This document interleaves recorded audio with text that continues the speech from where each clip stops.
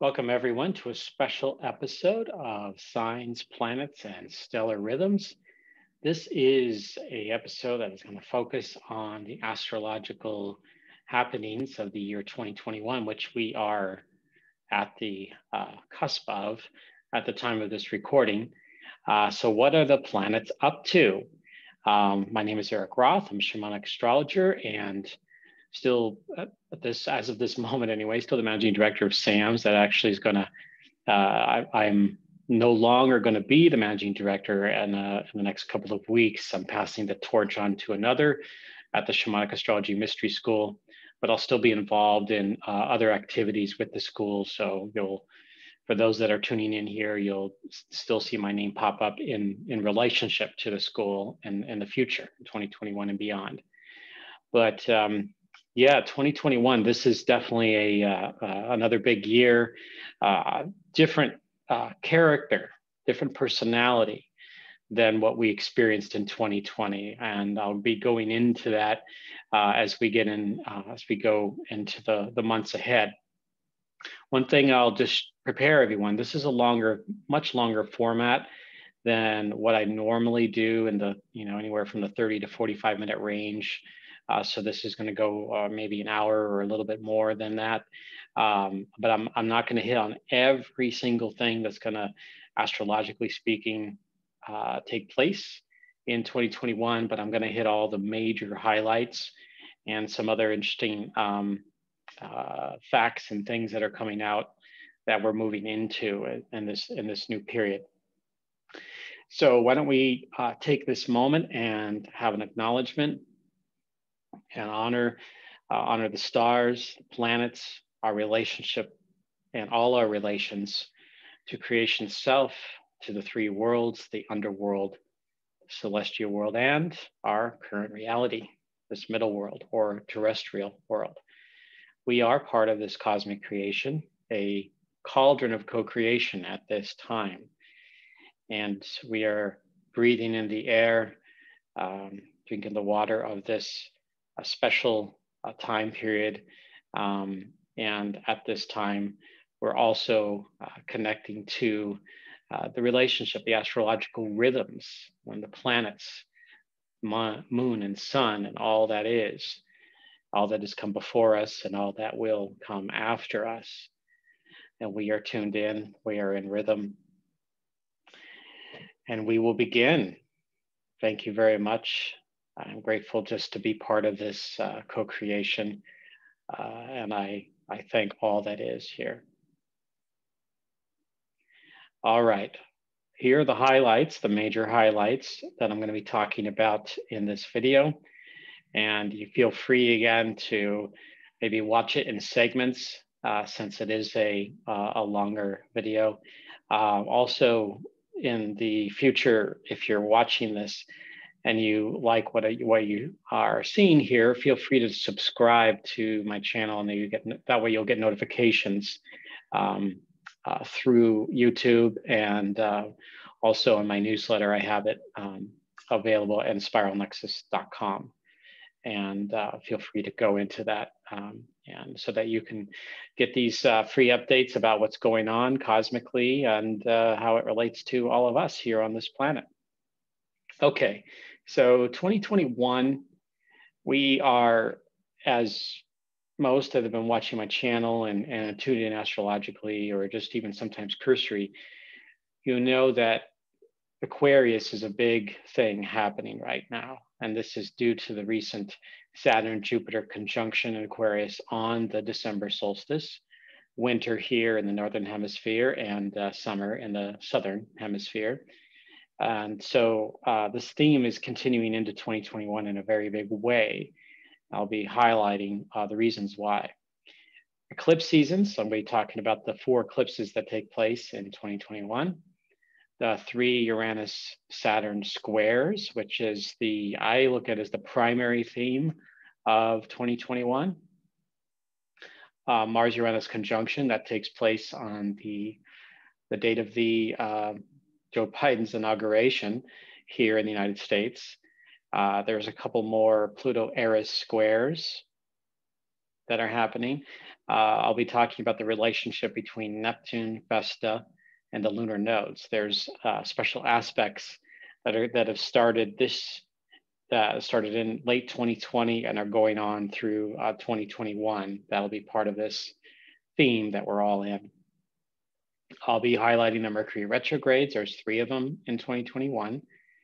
There's a Venus-Mars conjunction. Last year, there wasn't a Venus-Mars conjunction, so now we're connecting into that space. So also at the end of this year, Venus, end of 2021, Venus stations retrograde, and that station of retrograde is only 1 degree away from dwarf planet Pluto. So that is really particularly auspicious, as they say in astrological language. It's definitely very interesting to note that. And I will comment and put a few minutes in about the Pluto return for the US during its Neptune opposition. That by itself, I mean, some of these things can be a video all on its own, such as the Saturn-Uranus squares, the Pluto return for the US, and Mercury retrogrades, for example. All of those could be all videos, just standalone videos all on their own, which I could be creating possibly in writing or also video. So stay tuned for that. Okay, so in the previous video that I did in an early part of December, I talked about the Saturn and Jupiter conjunction on the solstice. And that took place on just about a ½ degree into the sign of Aquarius, not the constellation, but the sign. I want to also comment that I don't see this as specifically the reason why we're in the so-called age of Aquarius. This is not that, but we are in a major transition of a new age, and the end of a beginning of a new age and the end of an older age. So this, whatever we want to label that, there's a little bit of a misnomer around the quote age of Aquarius, in that some think that it has already begun, but if we measured it on the position of the vernal equinox, spring equinox, or if we look at this on a global level, March equinox, it's still in the constellation of the fish. So it's still in that space, which could be, something I could do a larger video on. But so we're not, as far as astrologically is concerned, that's still in that space. But the constellations, each of them, they're all uneven, and they occupy different sizes across the sky, different areas, different regions. So it's not a uniform. And but we are in a transition, a major transition. There are other measurements to use, such as what's happened with in 1998, when the solstice point and the sun went into the center of that, the galactic center and the solstice, and they were lined up, and that was looked at as one measurement of the great turning of the ages.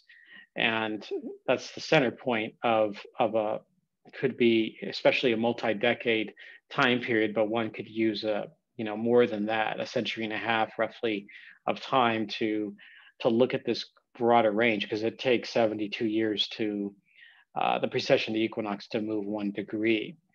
Again, some of this terminology you may not be familiar with.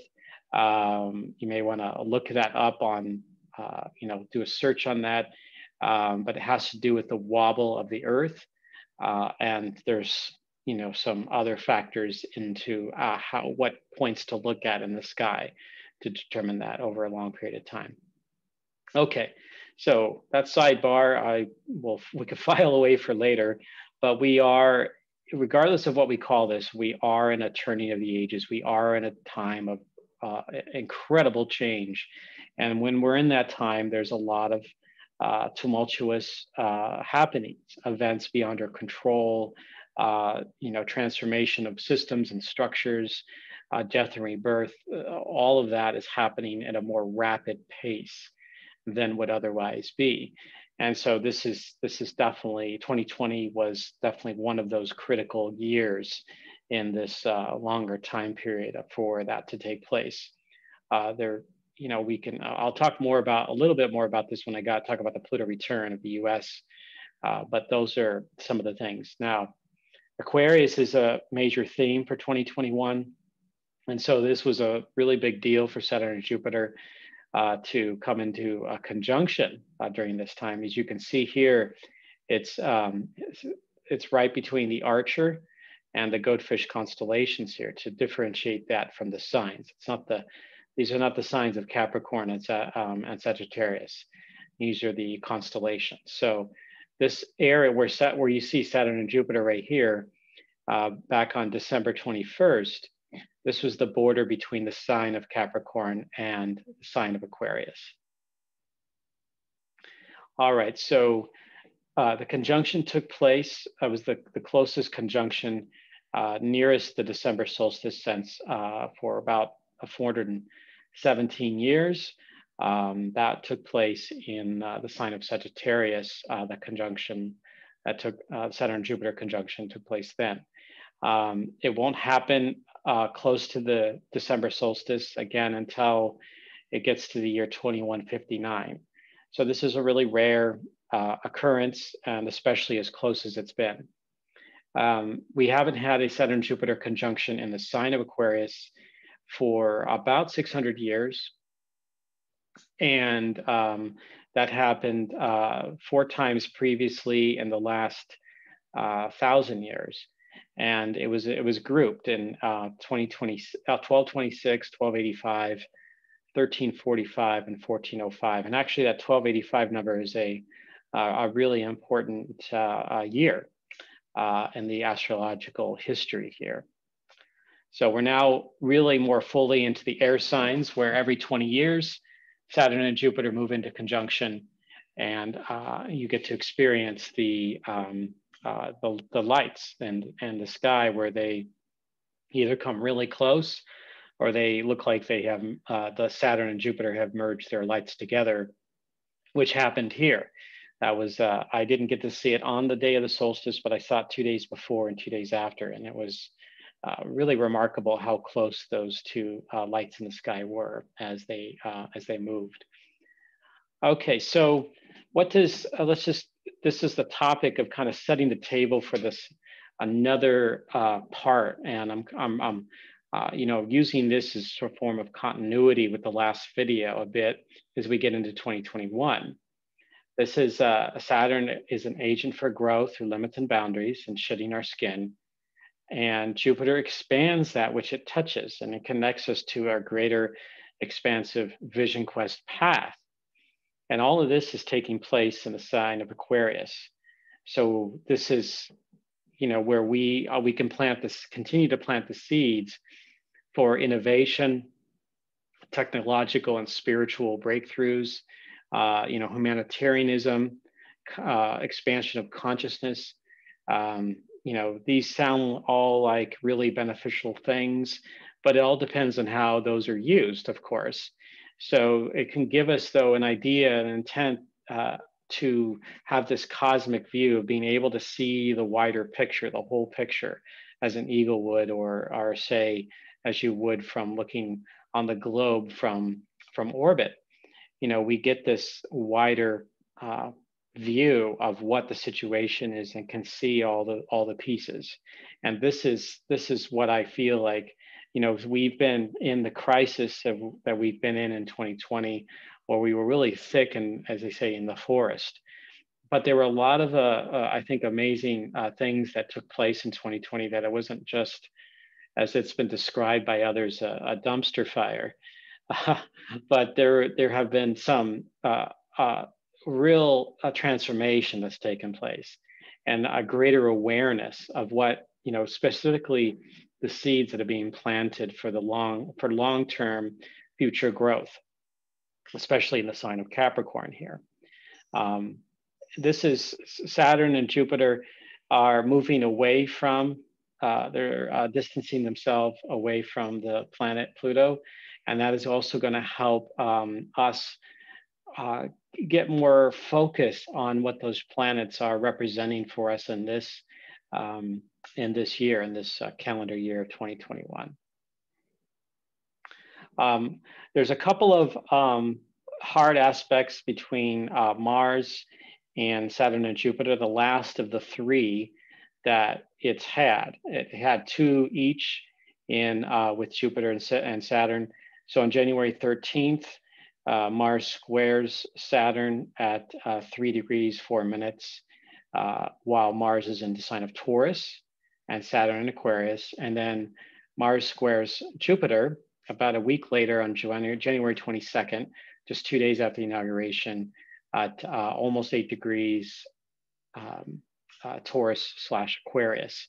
Mars again in Taurus. Mars, having traveled 6.5 months through the sign of Aries, now spends just a couple of months in the sign of Taurus, and it's going to have a certain relationship with Uranus and Saturn and Jupiter also as it continues through 2021.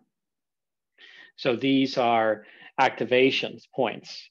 So January, as we open up, I do feel that Aquarius energy is going to be very strongly experienced by humanity and all of us, and in the form of, again, expanding one's consciousness, perhaps actionable breakthroughs of the technological nature, as well as spiritual awakening. This more and more people are coming into a space where they're being able to, through the passage of 2020, now we're coming into a space where maybe we'll be able to see and connect more with our own relationship with the cosmos on a spiritual level, on a heart-centered level.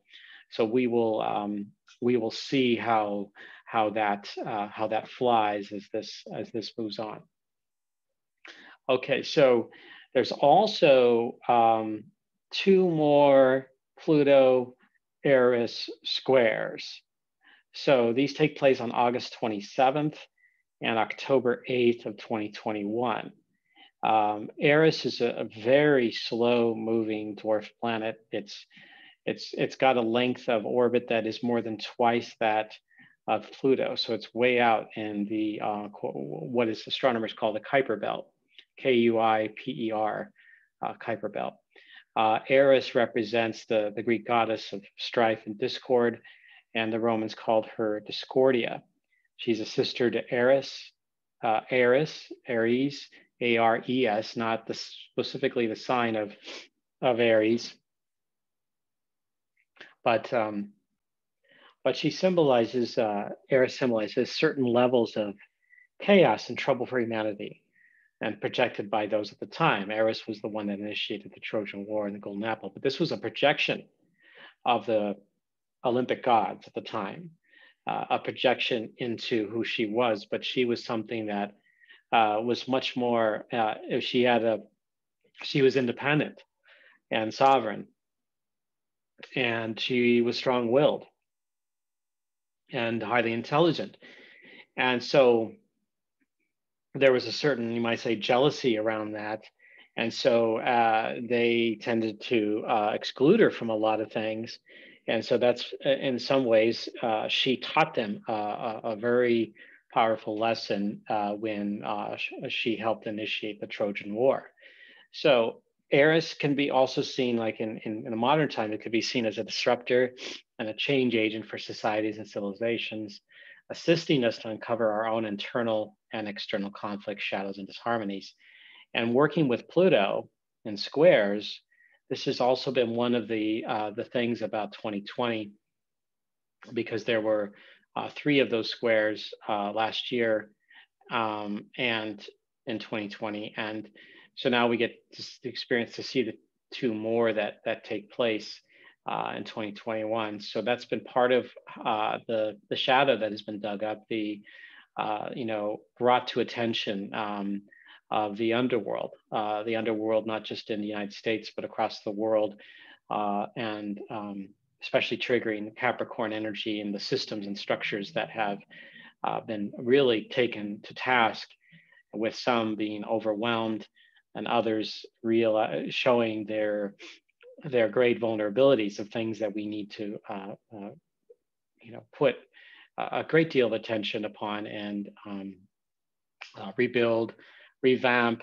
reconstitute in some fashion that is in more harmony with humanity, economic, health systems, educational systems, and social systems. And that we cannot, this is not a time to look away or sweep things under the carpet, but a time to actually show up and face it, face the truth, face our shadow. And there's more on this I'll talk about with Pluto and later in this video, but this is really a part, the end of that theme is in 2021 here with, at least with, as far as Eris is involved. So we'll get to experience some after effects of that 2020 alignment through these two squares that are taking place August 27 and October 8th. All right, so what I've wrote here about Eris having 3 conjunctions with Mars, it's actually 3 conjunctions with Mars in 2020. So that ended, the last of those conjunctions took place on December 22nd, so just a day after the solstice. So we can see as this recording here at the last day, December 31st, 2020, and still we're getting this last huge surge of COVID-19 cases and deaths. This is, you can see what has brought, might say what our experience with this is and how we've reacted to this and just the overload of this. But yet at the same time, we're having some breakthroughs in Aquarius with better treatments, vaccines, and other breakthroughs in science and insights in community about how we knowledge that we didn't have back in March of 2020. So that to me is can be really beneficial and can help propel us forward into the future. All right, so the primary theme of 2021 was this Saturn-Uranus square. There's 3 of them: February 17th, June 14th, and December 23rd of 2021. And when I say those exact dates, it isn't just the only date that's really important. These 2 planets are relatively slow moving. And so if you measure this at least a week before and a week after, all of February, nearly all of June, and much of December are, you might say, those critical months where Saturn and Uranus have, sort of this stronger relationship. And a square is like a tension. There's think of it as 2 walls leaning up against each other. And then at some point, something gives and energy is released. And perhaps the walls fall over or they get stabilized in some fashion. So this is Aquarius and Taurus and I'm going to talk about some of this as I get into the next slide, but the last times that Saturn and Uranus did a square or any kind of relationship like this, it's been a long time. So Saturn gets to spend its first full year in the sign of Aquarius with Jupiter, first time since 1405. The overall pattern of this alignment, this is including Pluto. Something I want to stress also, perhaps in a future video, but it more closely resembles the pattern of 1285 to 1286, when Jupiter and Saturn began the transition from Capricorn to Aquarius, and Pluto was in conjunction with those planets in 1285. This is a repeat. So this is over 700 years later that this is now repeating itself. So at that time also, Jupiter, Saturn, and Pluto were in opposition to Uranus, and Uranus was in the sign of Leo instead of Taurus. So there's, there is as far as a hard aspect goes, it's in that category of, a really important aspect to look at that creates change. And during that time, it was the end of the Crusades, 1285, 1286. Certain European, systems and structures were breaking down, especially the ones that they had initiated in what is called the Holy Land in the Middle East.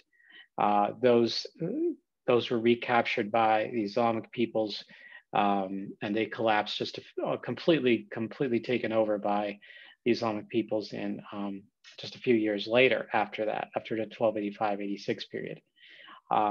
Also, there was a new height to the Mongol invasion, which had started decades before, and it's now in a place where some of Eastern Europe was captured. So you can see Europe is going through a transformation. It was in the High Middle Ages, and there was certain historians look at this as a sort of a decline at part, and there were things that happened after this alignment and when we get to the 14th century and 15th century that completely changed everything.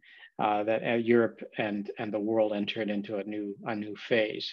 So this was it was kind of the shot across the bow of some incredible change that would take place years later as well.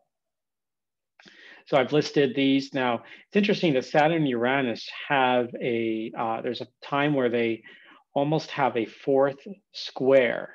And this can happen sometimes with your Saturn and Uranus. This in 2022, Saturn and Uranus are also close together. They're not as close together as they, of course, are in 2021, but they almost get to a fourth square in the fall of September, October of 2022. So stay tuned for more information, just like as we go into 2021 and we experience what that has to offer, we get to see what is being seeded here for the long-term future. So let's describe what Saturn and Uranus mean. So this is Saturn, growth through limits and boundaries, meeting Uranus, unpredictable, unexpected events of great novelty. I come from the language of shamanic astrology as I talk about all of this. So this is the sign of Aquarius, merging with the irrational necessity and breakthroughs in technology and consciousness spirituality through the sign of Taurus. So Uranus represents the cosmic sky viewpoint and a Promethean rebelliousness seed point against authority and traditional structures. Saturn brings in a sense of rules, laws, and inherent function of structures and systems. This theme of 2021 could point to more revolutionary structures being forged and breakthroughs in humanity's quest for Earth-sky harmony. This is it's like Saturn and Uranus to some degree have an antithesis with each other in the same vein that, say, Neptune was in the form and what Neptune brings in the experience or quality of formlessness. But Uranus is more of the out of control, being able to be unpredictable, whereas Saturn is more about control, more about guiding things diligently with rationality and resources. And Uranus is throwing it all out the window, and especially the rules, and going with more of a different kind of knowledge, a cosmic knowledge that's more irrational, but yet still helps create breakthroughs and create, one could call it progress, but more like a certain necessity for human evolution. So this is, I believe, something really strong here is being forged beyond what we had in 2020. There's a certain acceleration of, you might say, innovation that could take place, especially in our relationship to the environment and to technology, and maybe having that be of support to, when it comes to to reacting and connecting with what climate change is bringing in. I talk some about this in the video that I did on Vesta and Virgo, and Vesta's relationship with Saturn, and how Vesta's Virgo's transit is in its at the same time that Saturn is in Aquarius. There's a certain environmental theme around it. So I do believe that particular crisis that's been ongoing for many years is taking on a new feel to it, at least a new wave of reacting to this. So we may experience a repurposing, and now that we've kind of gone through some really powerful headwinds, and perhaps we're going to get so a little bit of wind at our back as we go forward into 2021. This doesn't mean that the COVID-19 thing just becomes a distant memory. We still have a lot to clean up there. There's still still processes, and this powerful initiation that we're going through, humanity is still going through, and the winter of 2021 is still going to be extremely challenging for humanity. But I do get the sense that spring and summer, especially summer, we're going to really get into where things are going to feel more open and free. Okay, so Saturn-Uranus. So here's some previous times where there were some hard aspects, oppositions, conjunctions, and squares in the 20th and 21st century. This pattern takes place roughly at about an 8 to 10 year cycle. What's interesting is the last time that they had a hard aspect was in the 2008 to 2010. And that was the time when we had the economic breakdown and the housing market collapsed. But it was also the time that Pluto moved into Capricorn, the sign of Capricorn, 2008. But Saturn was in the sign of Virgo, and Uranus was in the sign of Pisces. And that was these were oppositions. And then before that was 1999 to 2000. And that was the sort of the dot-com boom, like at the maximum point. And we felt, we're so-called entering the new millennium, although by mathematical, when it comes to calendrical means, it's actually technically 2001. But at that time, it was reversed than what it is coming up in 2021. Saturn was in the sign of Taurus, and Uranus was in the sign of Aquarius. So they're flipped in those two different signs now. So this is really fascinating. So I think that there is definitely some element from the 99 to 2000 period that we are going to experience here. That there could be this, that was like that.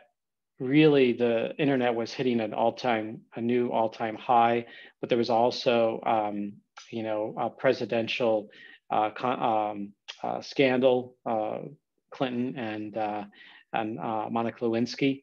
And that was just the time, we had the 2000 election and the Florida votes and the Supreme Court decision around that. So there's some echoes there of that time period. Just fairly fascinating to see that. 1988, when the last time that Saturn and Uranus were conjunct, that happened in primarily Sagittarius, but it kind of was on the border of Sagittarius and Capricorn, the latter degrees of Sagittarius, right around the galactic center in the sky. So that's a real powerful point. That was with the time when Ronald Reagan got elected here in the United States, and we were entering a phase. Oh, sorry, not Ronald Reagan, George W. Bush's father, but Ronald Reagan was still president, and we were entering the time where the Cold War between the U.S. or the West and Russia and the Soviets were starting to ebb. That was like the beginning stages where Glasnost was in force, and things were starting to ebb. 75 to 77, 1975 to 1977. Also squares.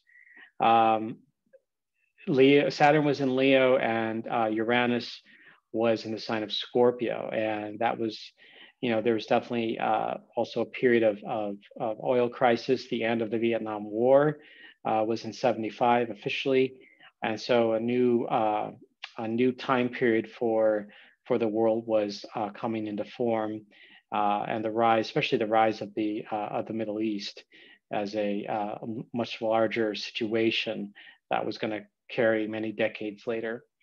And then we get to 65, 66, which was at this point of great revolution, turmoil, and breakthroughs in technology and innovation, but also civil rights as well. Uranus was in the sign of Virgo and Saturn in the sign of Pisces. And that decade of the 60s, especially 63 through 69, has some significant signatures that play into what has taken place since really 2008 into this coming into 2020. So we're experiencing something in that space, especially when it comes to revolution and transformation of structures and systems, and our whole experience with Earth, and how we feel about it, how our relationship is with it. It's definitely a revolution around that, and that is still now taking on a new territory. Okay, so one of the first big things in 2021 is this inauguration date. It's just something that I was intending to do a co-create a video with Caitlin Castell, but we've had some scheduling challenges, and so I just want to mention a few points here. There's a Mars-Uranus conjunction on this date at 6 degrees 44 Taurus. Only really, at the time of the inauguration, 12 p.m., it's almost exact. And Mars is an activator. It tends to create action, tends to flip a switch. And so being in conjunction with Uranus, this could create some wild and or unpredictable situations. Maybe not specifically on that day. It could happen either the days before leading up to it or the days after. So this is something to be aware of.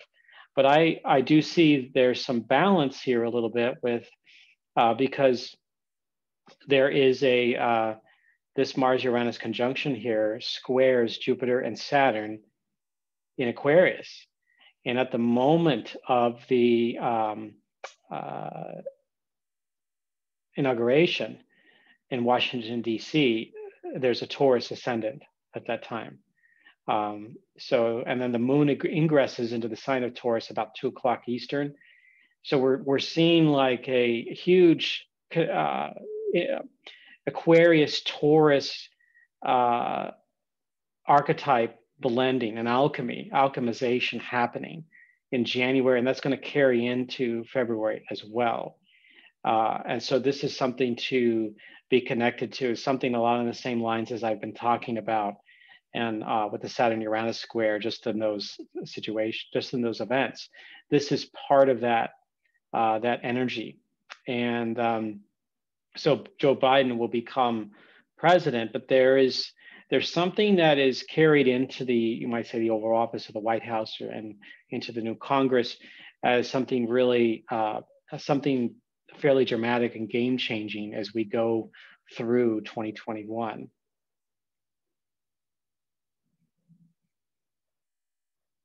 So here's the chart of the inauguration. As you can see here, a lot of what I was talking about circled in these two areas here on the chart. You can see this takes place Washington, D.C. at 12 p.m. Eastern Standard Time. You can see the moon only a couple hours away from moving into the sign of Taurus. And the sun has just also only 1 day before moved into the sign of Aquarius. So you can see all of this squaring each other, huge concentration. So there's a certain, there could even be maybe on a what we call a more of a like what could be the highest good here of the outcome. It could be a process of enlightenment that takes place. It could be a process of transformational enlightenment and breakthroughs, of being able to finally have the courage to take the stand and to speak that broader truth, cosmic truth, to come through. So this is maybe a one version of how that can play out. There's also that there could be some unexpected issues associated with the inauguration and leading up to it and afterwards that create some challenges for the administration and the country.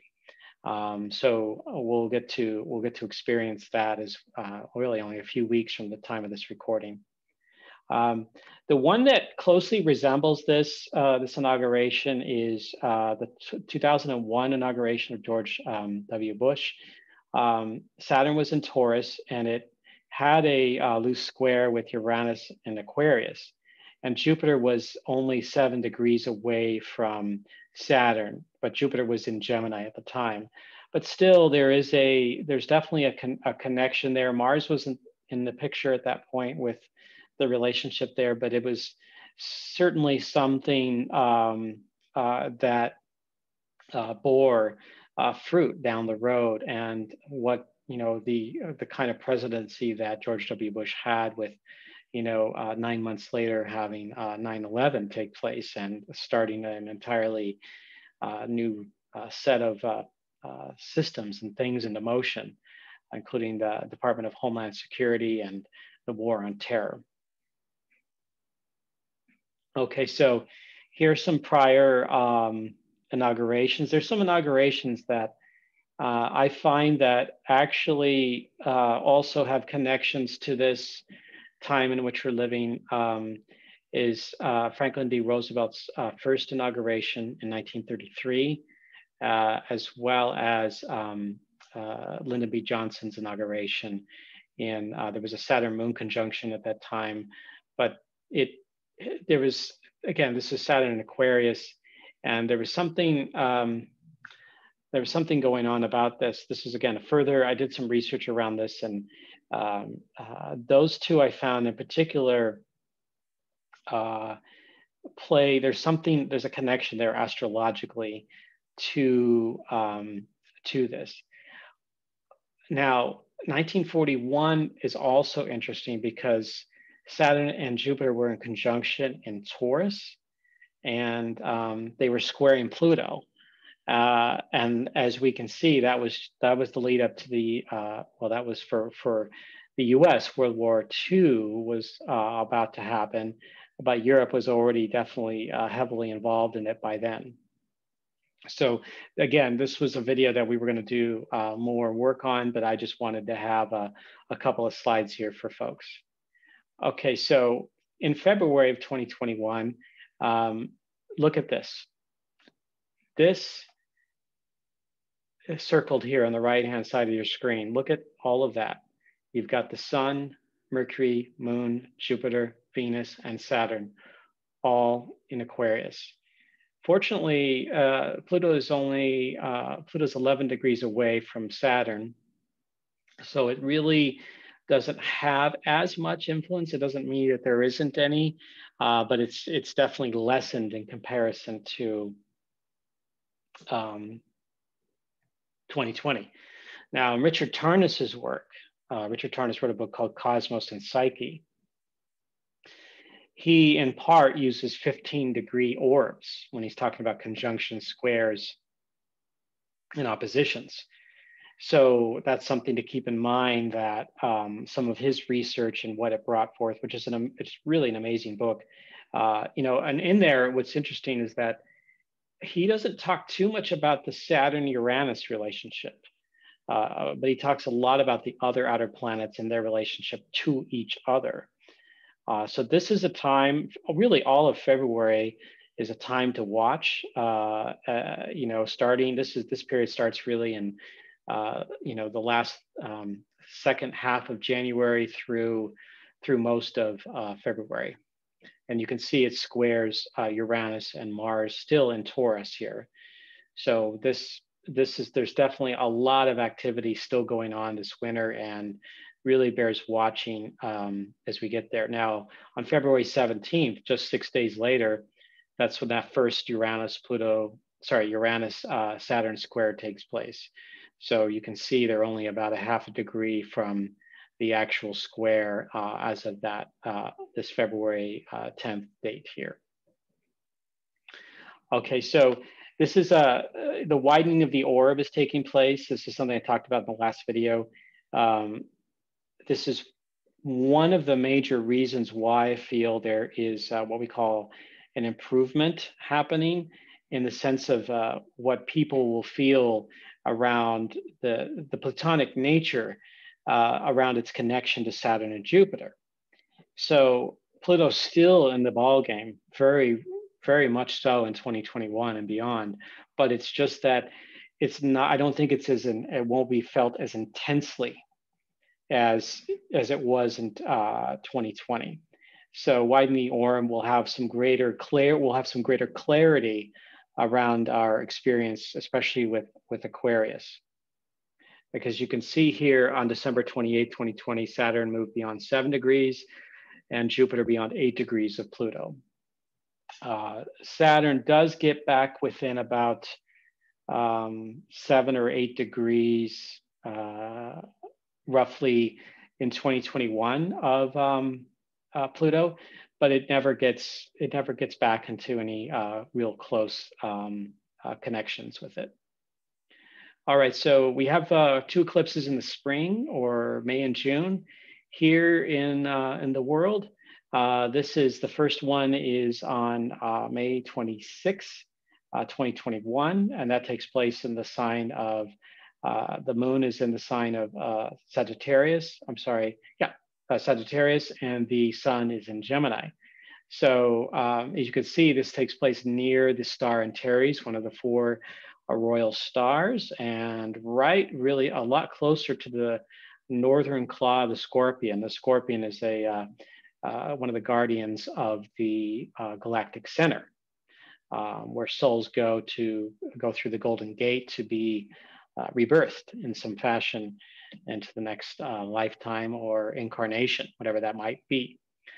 This eclipse is visible in Eastern Asia, Australia, North and South America, and all of the Pacific Ocean. This lunar eclipse is total. Then we have an annular solar eclipse at 19 degrees 47 minutes Gemini. This takes place in the Bull constellation here.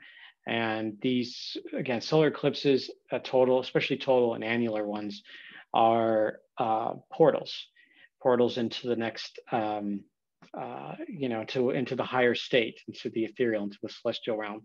It's also can be looked at as like a super new moon, where there's just a much higher octave of the experience of the new moon, which can be looked at as a place of a new beginning, new start. This is as it takes place in symbolically in the goddess Inanna's great bull of heaven. This could be certainly a connection to the greater feminine, and a point of us being able to see another perspective of the loss of what was once, over 4,000 years ago, a more matriarchal, matrilineal societies that moved into a patriarchy and a patrilineal society. So this is perhaps a chance to tune into that space. And this eclipse is not visible to many. It's mainly in the Arctic, eastern Russia and northeastern Canada, as well as part of Greenland. So not many people are up in that area, although it does go over some part just south of Hudson Bay, close to one of the to the Great Lakes area of the U.S. and Canada border. But it does, like I said, a lot of people would have to do some traveling to be able to see this annular eclipse. Okay. Oops. here we go. We're going to get into the Pluto return here. And this is something that I'd probably want to do an entire video just about.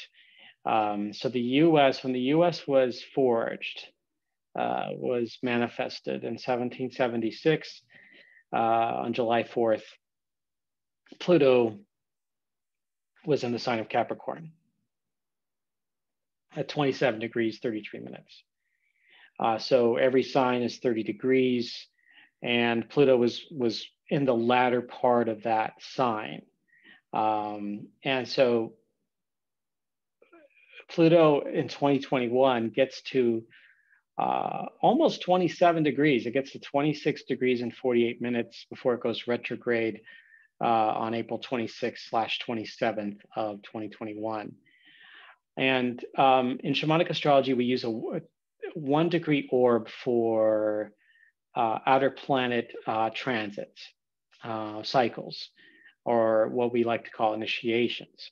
That means if an outer planet gets within 1 degree of say someone's personal planet, like say the moon or the sun, then that, on a basic level starts the cycle. Now there are other rules around, certain retrograde loops and so forth, but I don't necessarily need to get into that at this point.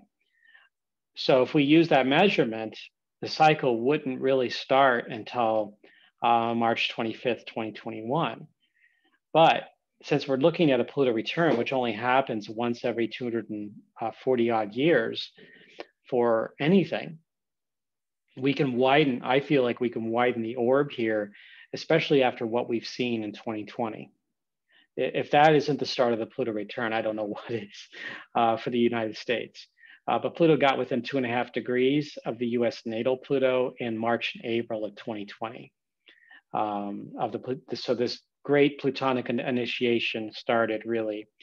And we'll go on, if we use that 2.5 degree measurement, we'll go on until 2024, when right at the point when Pluto ingresses into the sign of Aquarius for the first time. And so that is the main, the bulk of these years. It's like a 4 to 5 year period here, roughly 4.5 year period of what we might want to use. Maybe 2021 and 2020 to 2023. Maybe that's the more concentrated center point of the Pluto return, but we are in that space now, especially when Saturn and Jupiter joined Pluto in 2020. All right, so other things about this that we can, some astrologers might use the Pluto return measurement when Pluto entered the sign of Capricorn, which happened back in 2008. And we all know in 2008 that it was the economic breakdown in the world. Financial systems were collapsing. A lot of banks went bankrupt due to the housing market collapsing. So this is, in summary, here's some bullet points. It's a time of great composting. And Capricorn is a sign of systems and structures, planting the seeds for a strong foundation in the long term.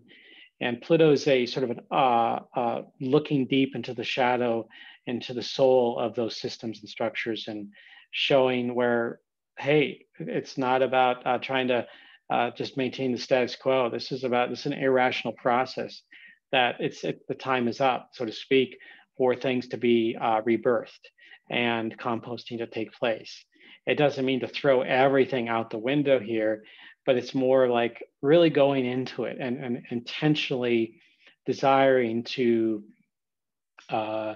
work with detoxifying, corruption, detoxifying the financial and economic and social systems and health systems that are just either broken, no longer work very well, or whatever that might be. It's time for a renewal of them. But at the same time that happens, seeds are planted during this time for an improved, or at least a system that is, you might say, the that can operate more holistically and maybe greater in the long term, more in harmony with our relationship to the earth and our own enlightenment journey. And this could also be the storm before the calm. So as we surrender to on a collective level, to the fears around our material world, that surrender gets us to a place where we can be open to what needs to change, what needs to be transformed. And that transformation is not an easy process. It's actually a lot of times a very painful and uncomfortable process, but we're deep in it now. And this is not a place where we could just ignore it and try to carry on a business as usual. That the deeper realities in our face, and it's time to continue to face that. And if we can work together, if we can co-create together, we can work with it, and work with it consciously. This is without really just saying it's only good. This is, as far as in harmony with humanity, absolutely. And it's not about just let's bring out the truth. It's not about wild, unsupported conspiracies, that hold no water, and just ignoring your own responsibility to yourself and projecting out your ills and issues into the world and formulating these complex theories that, in order to explain feelings that you're having, it's best to face the reality, to surrender into yourself, so that you can experience what really needs to happen within your own inner truth and what your soul wants. And if many of us do that, then this world would definitely be a more livable place than what it is right at this moment. Okay, so we also have these aspects that I want to comment on that also provide, there's more information about this in my Vesta and Virgo video, but I'll just, as part of the 2021 experience, I'm throwing these in here. There's 3 Vesta squares with the lunar nodes, December 30th, which just at the end of the year of 2020, and then there's one in February and one in May in 2021. Vesta's in Virgo, Neptune is in Pisces, and then of course the lunar nodes are in Gemini and Sagittarius. Neptune squares the lunar nodes. In fact, the lunar nodes actually transition at the end of 2021 into new signs, and that's something that will be a separate video for. I couldn't include everything in here, but Neptune squares the lunar nodes once during this passage on January 26th. So that's something like, this is, to me, in service to spirit. This is something about truth and meaning, and you might say spiritual, heart-centered healing and connection to sort of the celestial realm, but also in being able to open up to be able to see things from a different angle, a different experience, and maybe even a contrarian type of feel to it. So you can add that into to the themes that I've been talking about already. Okay, so here's the Vesta Neptune dance. The first one took place December 20th, 2020. That was at 18 degrees Virgo Pisces. February 9th, 2021. Virgo Pisces, 19 degrees, 33 minutes. And then July 2nd, 2021 at 23 degrees Virgo Pisces. On March 4th, 2021, it starts an entirely new Virgo, what we call overtone. And I use the Vesta Sun opposition for the start of that cycle. And that is, that's when Vesta comes in and actually can be visible to the naked eye and under really dark skies. Now, not every opposition Vesta becomes visible. In fact, this coming one is going to be very difficult to see in comparison to other ones. So I'd have to look in the future to see what other ones may be visible in the future. But March 4th is that time. And so for those people that have, like all these signs that I'm mentioning, the early degrees of Aquarius, Taurus, and Pisces, and now Virgo, if you've got personal points in these areas, you're also in experiencing some very powerful personal cycles for yourself. So, something to keep in mind as we go forward here. Mercury retrogrades in 2021, we have 3, and they're all air signs. So Jupiter, Saturn in air sign conjunction at the end of in December 2020. And then we have 3 Mercury retrogrades in Aquarius, Gemini, and Libra, one January 30th through February 20th, the other May 29 through June 22nd, and the last one between September 26th and October 18th, and that's in Libra.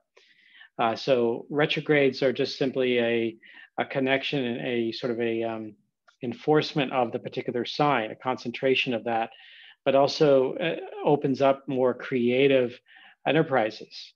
Tends to be not a rational process, but a more nonlinear process with a Mercury retrograde. So, yeah, there's a common knowledge that technology and Mercury retrograde aren't exactly best of bedfellows, but you can utilize that time just to keep aware of that. It doesn't mean you can't make commitments during that time. In fact, as an example, I like to share this. The very first website that I created for myself, my astrology practice, was in 2011. And I intentionally did it on the first day that Mercury stationed retrograde.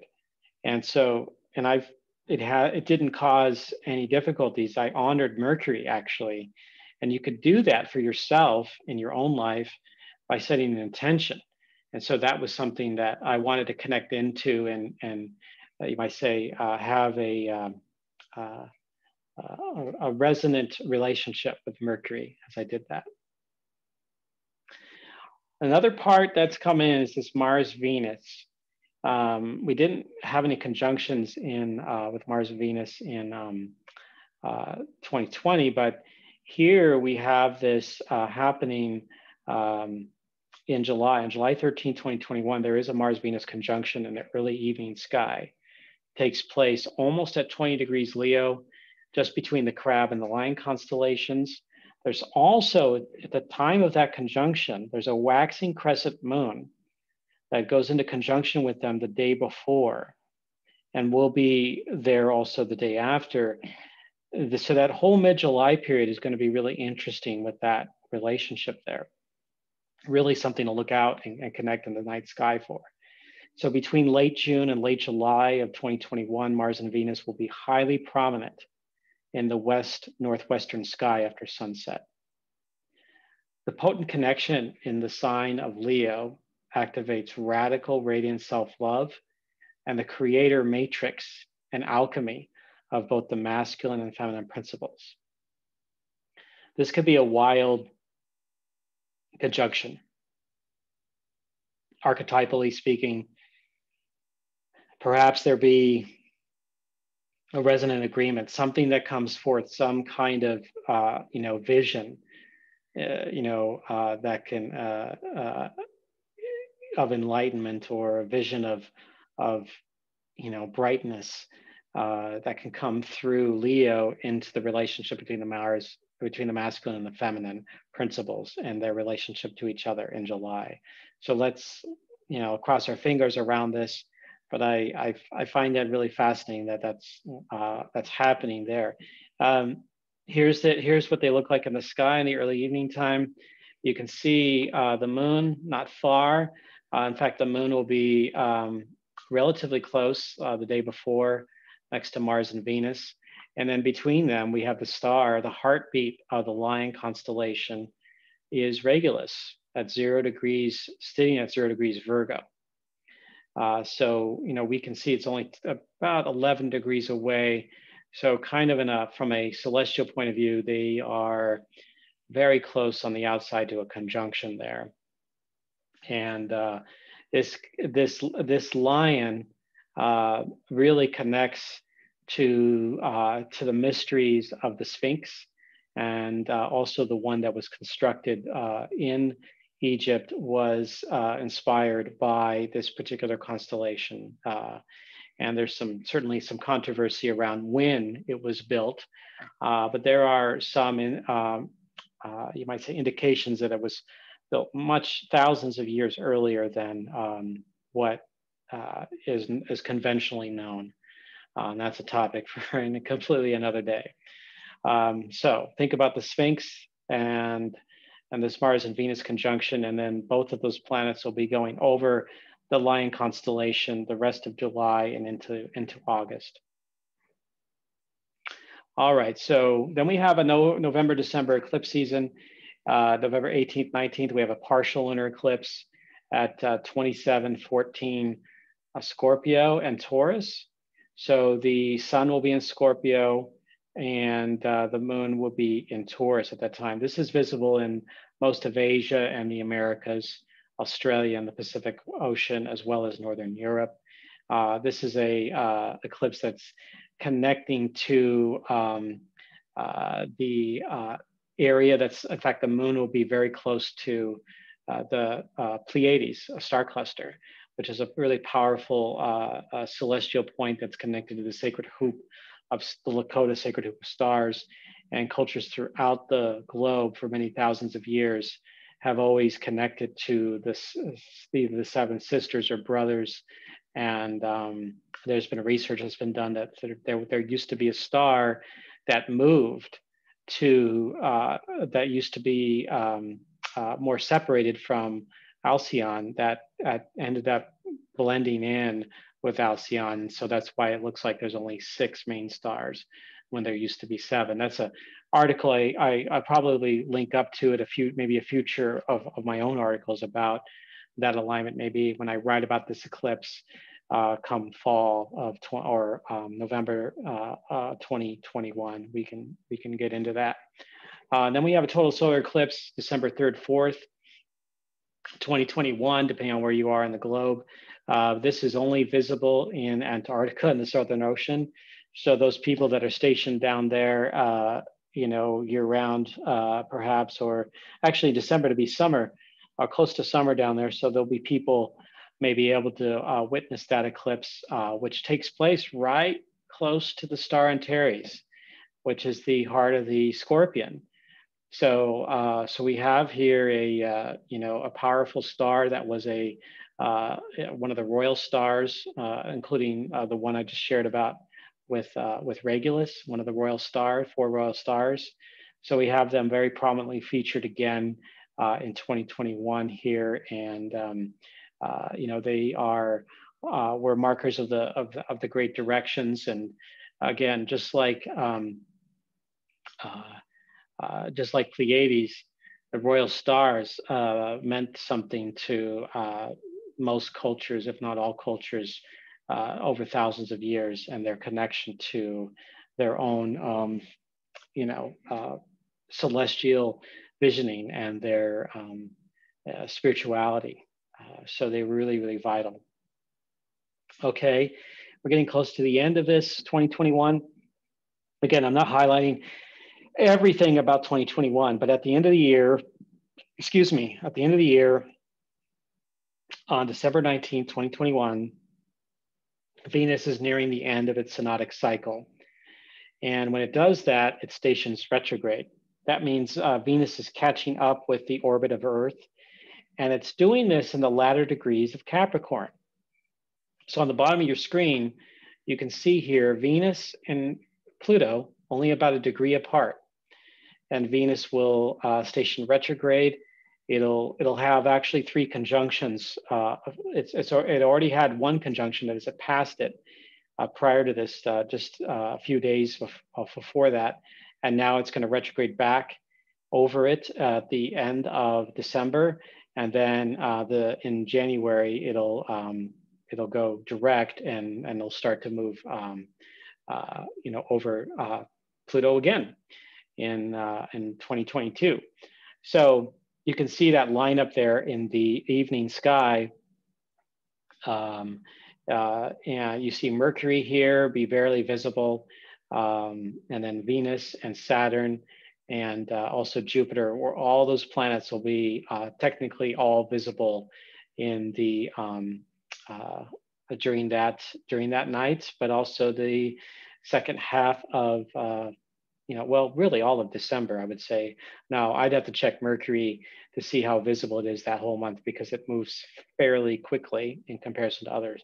So what does this mean? This is just that I look at this as Venus is help activating the feminine's relationship to the underworld and how its connection to the earth and the knowledge, the sort of the maternal and or matriarchal knowledge that's buried, literally buried in the earth and going underworld, going underneath that, not from a place of like book knowledge, but from a place of like, what were our original instructions? What were the original visions? The original things that were created? How can we go under that and connect to the feminine's perspective of that and their own energy around the systems that were created and their relation, especially their relationship to the earth?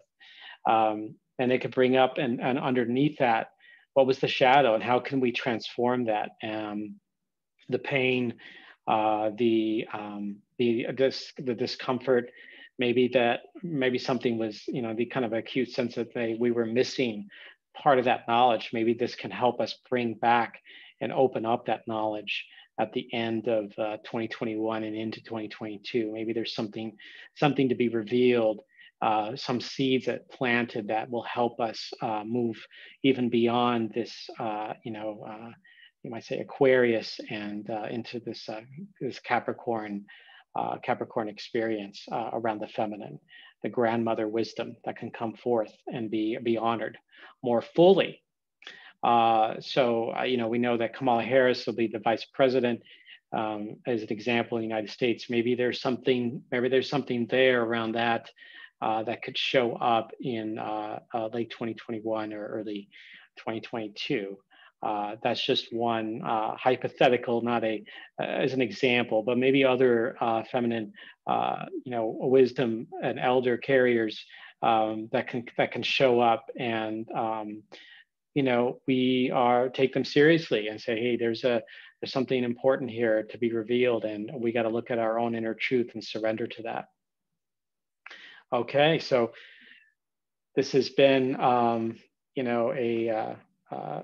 thing that I will finish off here, this 2021 experience. And throughout 2021, I'll have other videos that will go concentrated into some of these areas like the Pluto return, the eclipses, the Mars-Venus conjunction, and perhaps with Kaylin, I'll do a inauguration video that maybe goes into some more depth than what I did. But I wanted to comment on that just to show that that was really something really special that was occurring here. But I just want to thank you all and wish you all a happy 2021. And I wish you all peace and that it rains through us and we experience this new Aquarius energy from a more universal humanitarian perspective, where we also have breakthroughs, but the breakthroughs that are here to be of support to us rather than just simply an experimentation and are not healthy. So let's connect on that level and set our vision forth. In a few days, we have January 4th is a time when the Sun and Sirius go into opposition at the beginning of every calendar year. This happens anywhere between the 2nd and the 4th of January.